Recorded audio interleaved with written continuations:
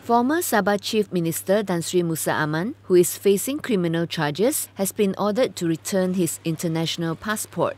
The KL High Court made the order on Wednesday after granting a review by the prosecution against the Session Court's decision to release Musa's passport for him to seek medical treatment overseas.